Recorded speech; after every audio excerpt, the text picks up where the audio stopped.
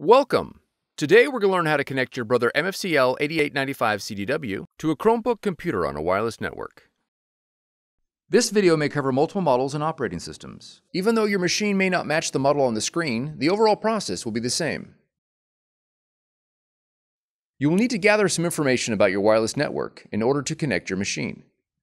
You'll need to know the SSID or network name of your router or access point. And you'll need to know your network key or password. The default settings for your router or access point can be found on the equipment label.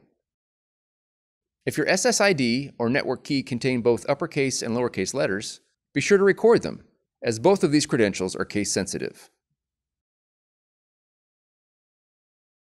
If you've set up a custom SSID and network password and cannot recall this information, please contact your router manufacturer.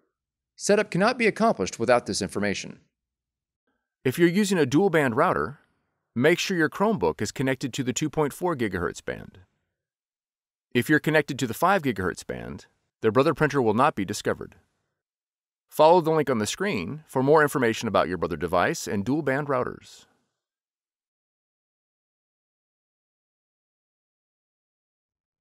Begin by pressing the Wi-Fi icon on the touchscreen. Select Setup Wizard from the option list. When WLAN Enable appears on the LCD window, press Yes.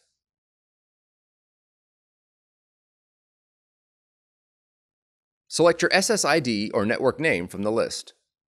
Please note that if your network is set to hide the network name, you will have to manually add that network name. And press OK. Enter your network key using the touchscreen.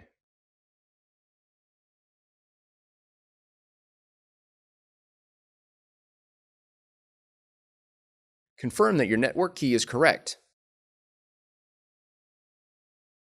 and press OK. Once the wireless connection is made, press OK. On your Chromebook, click the task tray and select the Settings option. Click Advanced, and then click Printing. Now click on Printers. Select your Brother device and then click Add or Save. If your Brother device is not listed, you'll need to verify that it is connected to the same network as your Chromebook. Once your Brother device has been added, the setup is complete. For more tutorials, FAQs, and videos, visit us at www.brother-usa.com. If you found this video helpful, be sure to subscribe. Thank you for choosing Brother.